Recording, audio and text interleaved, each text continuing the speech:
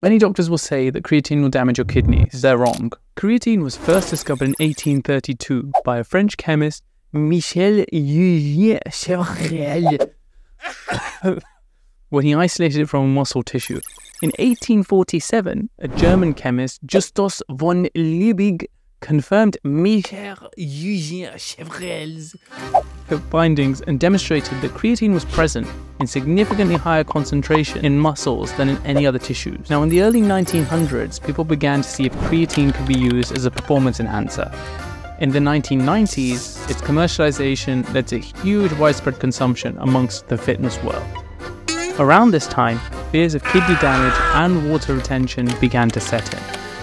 These are wrong. I'm Dr. Fahad, and we're going to do a deep, exhaustive dive into creatine and break down some misconceptions along the way. Creatine is what we call a high-energy phosphate donor. Anytime your muscles need to contract, they need to use up energy, ATP, to do that. And in doing so, ATP is broken down to ADP and phosphate. Now, what happens with creatine is it meets an enzyme called creatine kinase. This adds a phosphate group, so it turns creatine into phosphocreatine or creatine phosphate. Doesn't really matter, it's the same thing. When your muscles have used up that ATP and produced ADP in that phosphate group, that creatine phosphate can give its phosphate back to ADP, turning it back into ATP, so that, in other words, your muscles can go again. That's how it works. Now, we're going to break down the first myth here, and that's that creatine is not natural. Your body naturally produces creatine. On top of that, you can find it in food such as meat, fish, and eggs. So now that you see how it works, you can probably guess how it might be beneficial to supplement with this, because you'll increase your creatine stores, and as a result of that, not only can it increase strength, build up muscle mass, improve the overall quality of your training, but there's evidence that it might be neuroprotective. It doesn't really happen much in the UK, but I believe in America they've started doing studies on this, where they give people who've had traumatic brain injuries creatine. There's also another paper suggested that for older adults, creatine may even help improve their memory. These studies aren't perfect, but they're very encouraging results to begin with. In fact, this comes to dispel another myth, that creatine should only be taken for those people who are young and going to the gym. But there's now evidence that those who are older will probably have greater cognitive benefits than those who are younger when they take creatine. Kidney damage. Let's talk about kidney damage. For many years, doctors have believed that taking creatine can damage your kidneys. The reason for this is creatine is broken down into a product called creatinine. Creatinine is used in a formula to estimate your GFR, your glomerular filtration rate.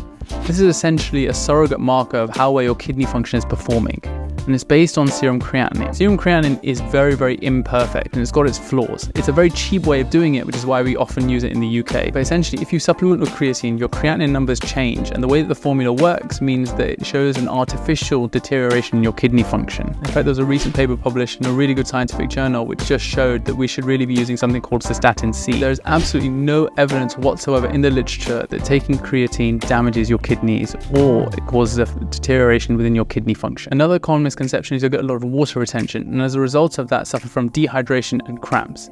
Now, there is some truth to this, but to be honest, it's overstated. The reason for this is creatine is an osmotically active substance, so essentially it draws water into the muscles. There's an increasing amount of evidence that this in itself acts as an anabolic signal, so it causes muscles to get bigger. A few people can suffer with stomach cramps, but to be honest, it's a very, very small proportion of people. And most of the side effects tend to be GI related, and bloating seems to be the thing that's most commonly reported by people, but not everyone gets. One really shit quality study found that some people experienced hair loss. In fact, it was statistically significant that people who were taking creatine experienced hair loss. But to be honest, this hasn't been replicated in any other study whatsoever. What if you're pregnant? Is it safe to take creatine then? The honest answer is there isn't enough literature to actually tell us.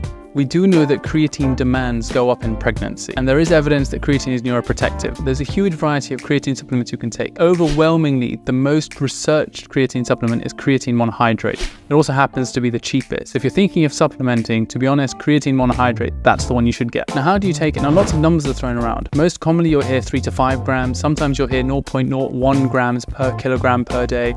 Other ones you'll hear 0.03 grams per kilogram per day.